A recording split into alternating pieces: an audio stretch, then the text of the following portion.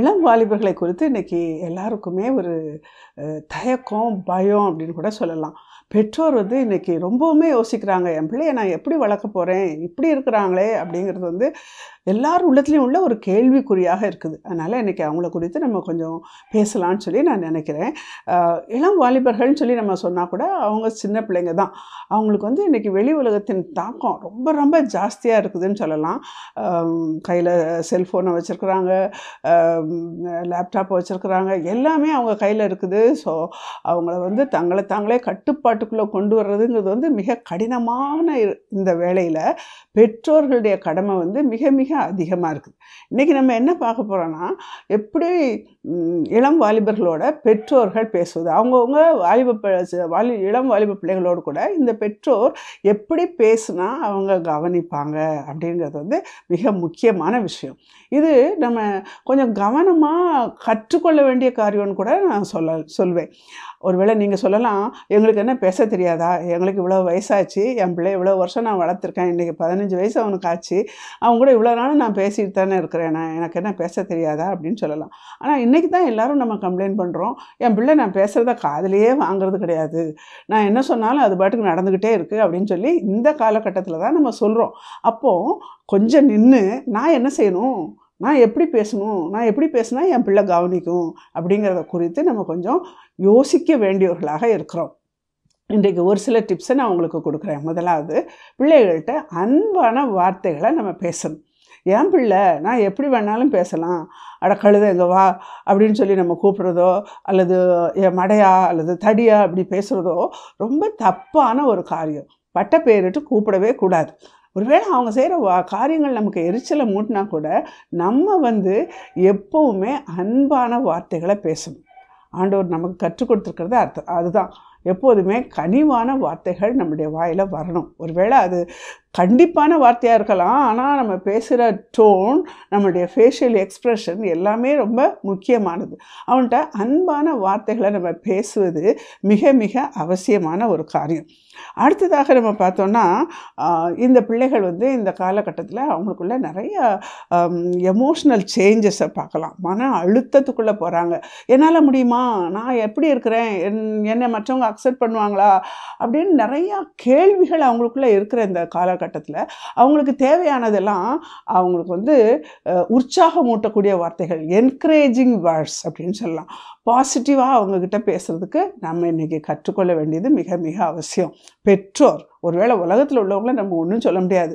Teachers நிறையா நேரம் யோசிக்காமல் கண்டபடி திட்டிடுறாங்க, அல்லது யாரோ ஒருத்தர் சொந்தக்காரர் வந்தவர் அவர் இஷ்டத்துக்கு ஒரு வேளை பேசிடலாம். ஆனால் பெற்றோராகிய நம்ம பிள்ளைகள்கிட்ட ரொம்ப ஜாக்கிரதையாக அவங்கள என்கரேஜ் பண்ணி பேச வேண்டியது மிக மிக அவசியம். உன்னால் முடியும் தம்பி, நீ இதை முயற்சி செய்து பார்.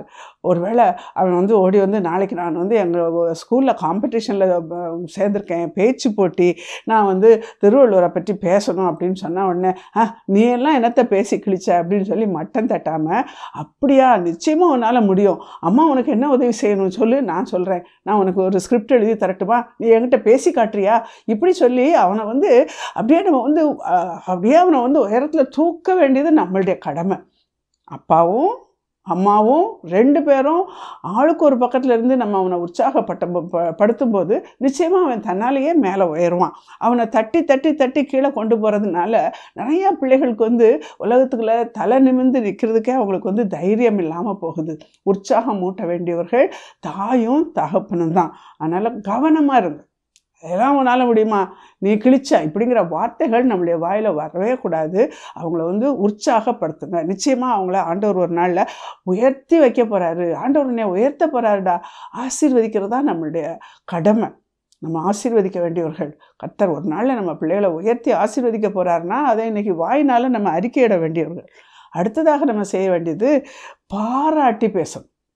பாராட்டி பேச வேண்டியது மிக மிக அவசியம்.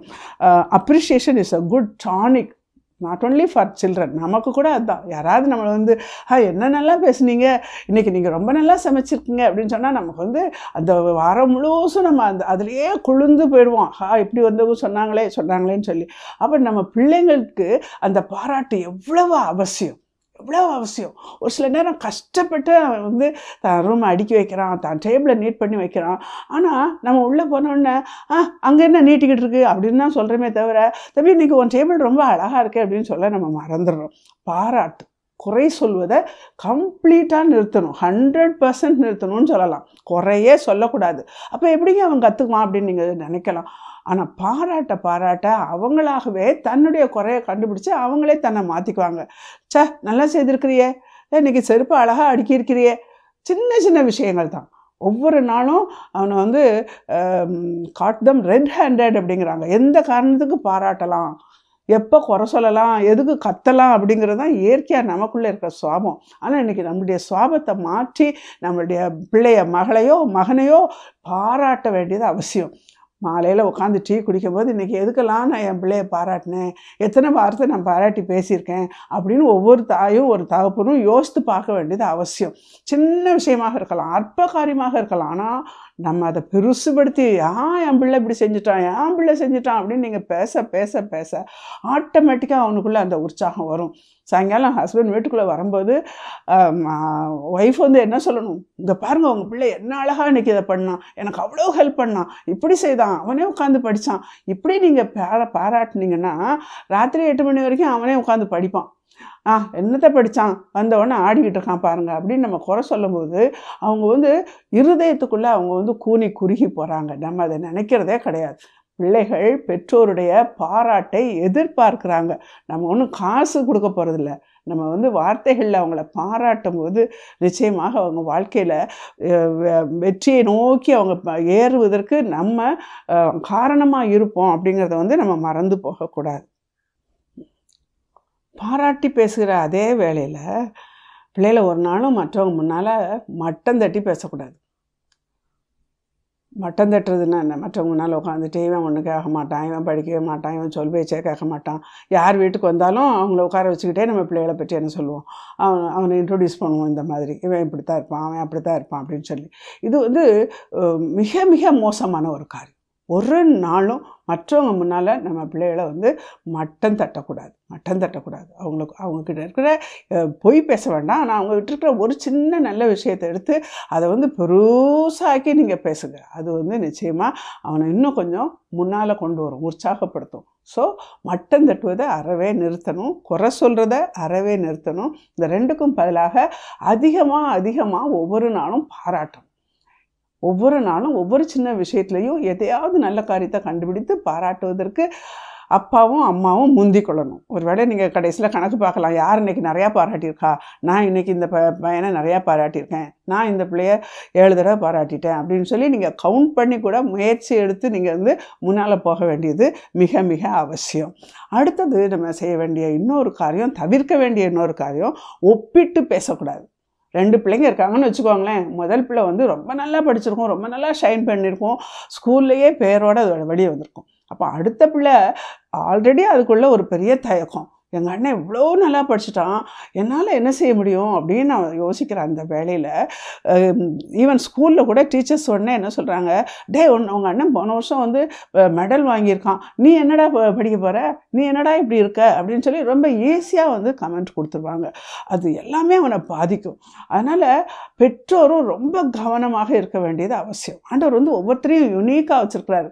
ஒருத்தன் படிப்பில் நல்லா இருப்பான், ஒருத்தன் ஸ்போர்ட்ஸில் நல்லா இருப்பான், ஒருத்தன் டிராயிங்கில் நல்லா இருப்பான், ஒவ்வொருவரும் ஒவ்வொரு விதத்தில் இருப்பாங்க. ஒரு நாளும் ஒப்பிட்டு பேசாதீங்க. அவனை மாதிரி நீ இல்லை, இவனை மாதிரி நீ இல்லை.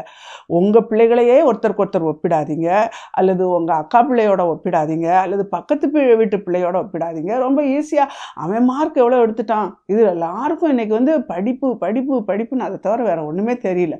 ஒப்பிடுவது மிகவும் மோசமான ஒரு காரியம். அவனை மாதிரி இவன் இருக்கவே முடியாது, அப்படி வைக்கல ஆண்டவர் இல்லையா. 5 விரலும் ஒன்று போல் இருக்கா, இல்லவே இல்லை. நம்ம எப்படி வித்தியாசமாக இருக்கோமோ அதே மாதிரி அவங்களும் வித்தியாசமாக தான் இருப்பாங்க. அதனால் ஒரு நாளும் ஒப்பிட்டு பேசாதீங்க. சொல்ல வேண்டியதை நேரம் சொல்லுங்கள். நீ இப்படி படிக்கணும்னு நான் நினைக்கிறேன், நீ இப்படி இந்த காரியத்தை செய்யணும்னு நான் நினைக்கிறேன் அப்படின்னு சொல்லலாமே தவிர அடுத்தவர்களோட கூட ஒரு நாளும் ஒப்பிட்டு பேசக்கூடாது. இன்னொரு விஷயமும் நம்ம யோசிக்க வேண்டியது, பாரபட்சம். இதுவும் மிக மிக மோசமான ஒரு காரியம். பாரபட்சம் காட்டுறது. நல்லா யோசித்து பாருங்கள். 2 பிள்ளைங்கள் இருக்க வீட்டில் 2 பிள்ளைகளுக்கும் இடையில பேரண்ட்ஸ் வந்து வித்தியாசம் காட்டுறோம். ஒரு பிள்ளை வந்து ரொம்ப கொஞ்சி பேசும். அதாவது அதுக்கு வந்து இன்னும் அந்த மழையில் கூட ஒரு வேளை போயிருக்காது, 6 வயசு 7 வயசு ஆனால் கூட.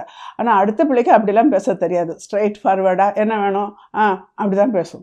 அதுக்காக நம்ம கொஞ்சம் அந்த கொஞ்சம் பேசுகிற பிள்ளைய அதிகமாக நம்ம அணைச்சிக்கிட்டு இந்த பிள்ளைகிட்ட வந்து நம்ம என்ன செய்யக்கூடாது, அதை ஒதுக்கக்கூடாது. இன்னொரு வீடுகளில் பார்த்திங்கன்னா ஒரு பிள்ளை டீனேஜில் இருக்குது, அடுத்த பிள்ளை வந்து 5 வயசு 6 வயசில் இருக்குது. டீனேஜ் பிள்ளை அவளுடைய சுவாபத்தின்படி நிறையா காரியங்களில் நம்மகிட்ட வந்து சொன்னடி கேட்காம நம்மளை வந்து எரிச்சல் மூட்டுறா, கீழ்ப்படியாமல் இருக்கிறா. அதனால் நமக்கு அவன் மேலே நிறையா எரிச்சல் வருது. ஆனால் அடுத்த பிள்ளை ரொம்ப சின்ன பிள்ளை அப்படிங்கிறதுனால நம்மளை அறியாமல் அந்த பிள்ளைய வந்து நம்ம கொஞ்சம் ஆரம்பிக்கிறோம். இவ பக்கம் திரும்பி இவளை திட்டுறோம், கத்துறோம், ஏன் இப்படி இருக்கிற அப்படின்லாம் பேசுகிறோம். ஆனால் அடுத்த நேரமே அடுத்த பக்கம் திரும்பி என் கண்ணு இல்லை, என் செல்லம் இல்லைன்னு சொல்லி அடுத்த பிள்ளையை தூக்கி கொஞ்சிரும். இது வந்து பெரிய மனக்காயங்களை உண்டு பண்ணுது. நிறைய வீடுகளில் பிள்ளைங்களே பெற்றோர்கிட்ட கேட்குறாங்க, ஏம்மா உங்களுக்கு அவளை தானே ரொம்ப பிடிக்கும், என்னைய பிடிக்காதுல்ல அப்படின்னு கேட்குறாங்க. ஆனால் நம்ம உடனே என்ன சொல்லணும், அப்படிலாம் இல்லையே, எனக்கு ரெண்டு கண்ணு அப்படின்னு நம்ம சொல்லிடுறோம். ஆனால் நம்மளுடைய செயல்களில் நம்ம கண்ணாக காட்டலை. நிறைய வார்த்தைகளில், நிறைய செய்கைகளில், நம்ம அவங்களுக்கு கொடுக்குற ஈட்டபிள்ஸில் எல்லாத்துலேயுமே வந்து வித்தியாசம். அவன் சொன்னாதான் நடக்கும், அவள் சொன்னாதான் நடக்கும் அப்படிங்கிறது வந்து அந்த தள்ளப்பட்ட பிள்ளையினுடைய உள்ளத்தில் ஒரு பெரிய வடுவாக மாறிடுது. அதனால் இன்றைக்கி கொஞ்சம் உட்காந்து நான் 2 பிள்ளையும் ஒன்றா தான் நினைக்கிறேன்னா, அல்லது ஒருவேளை இது பெரிய பிள்ளை, நீ பொறுப்போடு நடந்துக்கிடணும், நீ சின்ன பிள்ளை அப்படின்னு சொல்லி நம்ம வந்து வித்தியாசம் பாராட்டுறோமா? விட்டு கொடுத்துரு, நீ பெரிய பிள்ளை விட்டு கொடுத்துரு அப்படி சொல்வது தப்பு. எது நியாயம் அப்படிங்கிறத தான் நம்ம பேசணுமே தவிர, நீ பெரிய பிள்ளைங்கிறதுனால விட்டு கொடுக்கணும்னு சொல்கிறது வந்து ரொம்ப தப்பான காரியம். இதெல்லாம் நம்ம வந்து சரிப்படுத்த வேண்டிய மிக முக்கியமான காரியங்கள். ஸோ இன்றைக்கி நம்ம எப்படி பேசுகிறோம் பிள்ளைகள்கிட்டங்கிறத வந்து நம்ம ஒரு தடவை அனலைஸ் பண்ணி ஒரு வேளை உட்கார்ந்து யோசித்து பார்த்து எதையெல்லாம் அவாய்ட் பண்ணணும், எந்தெந்த வார்த்தைகளெல்லாம் நான் அவாய்ட் பண்ணணும், எந்தெந்த வார்த்தைகளெல்லாம் நான் சேர்த்துக்கணும். என் செல்ல கண்ணில் அப்படின்னு சொல்லலாம்ல, என்னை ஹக் பண்ண மாட்டேங்கிறாங்களே அப்படின்னு சொல்லி அவன் உள்ளத்துக்குள்ளே ஏங்க தான் செய்யறான். அவன் ஒன்றும் அவ்வளோ பெரிய ஆள் இல்லை, 22 வயசு பையனை வேணால் ஹக் பண்ண முடியாது. ஆனால் 14-15 வயசு பிள்ளைகளை அப்பப்போ ஹக் பண்ணுறதோ, அப்பப்போ முதுகில் தட்டி கொடுக்குறதோ மிக மிக எதிர்பார்க்குற ஒரு காரியம். அதையெல்லாம் நம்ம மறந்துட்டோம். இவன் பெரியவன் நம்ம நினைக்கிறோம். வார்த்தைகள்னாலும் செயலினாலும் நம்ம வந்து அன்பை வெளிப்படுத்த வேண்டியவர்களாக இருக்கிறோம். அப்படி நம்ம வெளிப்படுத்தும் போது தான் நம்மளுடைய வார்த்தைகளை, நம்ம பேசுகிறத அவங்க வந்து கவனிக்க முடியும். இல்லைன்னா ஏதோ பேசிகிட்டு இருக்காங்க, என்னத்தையோ கத்துறாங்க, எங்கள் அம்மா இப்படி தான் இப்பவும் கத்துவாங்க அப்படின்னு சொல்லி நம்ம பேசுகிறது வந்து அவங்க காதில் விழவே விழாது. ஸோ இன்றைக்கி ஆண்டவர் நமக்கு கொடுத்த பிள்ளைகளை நம்ம அதிகமாக அவங்களோடு கூட பேசுவதற்கு நம்ம கற்றுக்கொள்ள வேண்டியது அவசியம். பிள்ளைகள் கர்த்தரால் வரும் சுதந்திரம், அந்த சுதந்திரத்தை நம்ம எப்படி பேணி பாதுகாக்கணும் அப்படிங்கிறது மிக மிக அவசியம். சின்ன சின்ன காரியங்களில் நம்ம கொஞ்சம் கவலைனமாக இருந்துடுறோம், அவ்வளோதான். இது ஒரு பெரிய விஷயமா நமக்கு தோன்றதே கிடையாது, இதெல்லாம் நம்ம யோசிக்கிறதே கிடையாது. ஆனால் இன்றைக்கி சிந்திக்க வேண்டிய அவசியம், உட்காந்து சிந்தித்து, ஒருவேளை 2 பேருமா கணவனும் மனைவியாக உட்காந்து சிந்திக்கலாம், அல்லது தனியாக ஆண்டவருடைய சமூகத்தில் உட்காந்து சிந்திக்கலாம். நான் எப்படி பேசினா என் பிள்ளை எனக்கு பதில் சொல்லுவான், நான் எப்படி என் வார்த்தைகளை நான் மாற்றிக்கிடணும், எப்படி நான் என் முகபாவனையை மாற்றிக்கிடணும். மெதுவான பிரதியுத்திரம் கோபத்தை தணிக்கும்னு சொல்லி இருக்குது. அடங்காத கோபம் இந்த டீன் பிள்ளைகளுக்கு வரலாம், ஆனால் நமக்கு வரக்கூடாது. நம்மளுடைய அன்பான வார்த்தைகள், நம்மளுடைய பாராட்டி பேசுகிற பேச்சுகள், நம்மளுடைய உற்சாகமூட்டும் வார்த்தைகள், நம்மளுடைய பாரபட்சமற்ற செய்கைகள், கம்பேரிசன் இல்லாத வார்த்தைகள், இவைகளெல்லாம் தான் அவங்கள என்ன செய்ய முடியும், நம்ம பேசுகிறத கவனிக்க வைக்க முடியும். தவிர்க்க வேண்டியதை தவிர்ப்போம், எடுத்துக்கொள்ள வேண்டியதை எடுத்துக்கொள்வோம். நிச்சயமாக நம்ம பிள்ளைகளை நம்ம என்ன செய்து கொள்ள முடியும், நமக்கு சொந்தமாக நம்ம சுதந்திரித்து கொள்ள முடியும். ஆண்டவர் நம்மளை ஆசீர்வதிப்பார்.